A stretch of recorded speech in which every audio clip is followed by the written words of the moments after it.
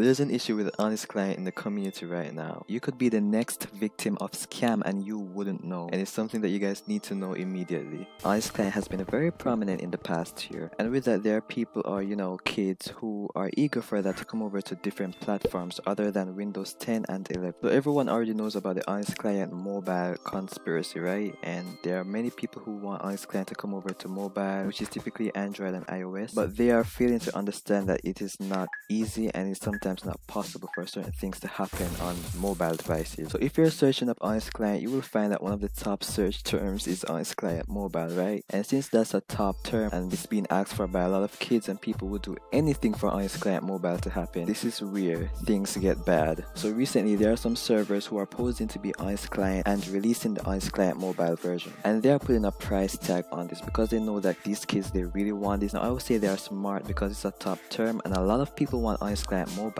So while they're posing and creating these fake applications and calling it Onix Client mobile, people don't really know that this can be very dangerous. First things first, they're profiting off of something that is not theirs, which is illegal. And another thing is that Onix Client is completely free. So here's what Onix had to say. Recently there has been servers popping up that claim that they sell the mobile version of the client. If you see this, do not buy it.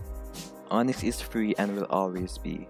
Anything that says that they offer Onix Client for mobile is either not real or impersonating us. Report these servers at that link that is right there, so you guys can go and report those servers, because a lot of things can happen when you dabble into things you don't know about. I mean, you don't see Badlion Client or Lunar Client putting a price tag on their client unless it's for some type of subscription or for a certain bundle. So why would Onix create a mobile version and put a price on it? I would say they would put a price tag on it because it's in demand and a lot of people want it. People are eager for Onix Client to come to mobile and they would make good money from that. However, the people at Onix Client, they don't do this for the money.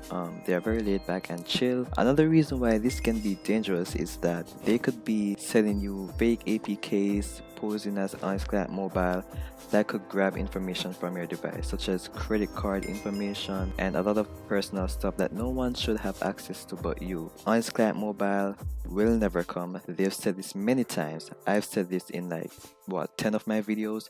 I've told you guys that Onix Client won't come over to mobile because there are many factors as to why it won't come. But they're the kids who are slow, they're the new people who don't know what's going on, and then there's the kids who have dementia and don't remember that I've said or the dev said that Onix Client mobile will never come. So please, if you don't want to get yourself in any issues when it comes to your personal info being taken and sold and stuff like that, please be careful and don't waste your money on these fake things because you will be disappointed. So please guys, Onix Client mobile will never come. Onix said it himself. Onix Client will always be free.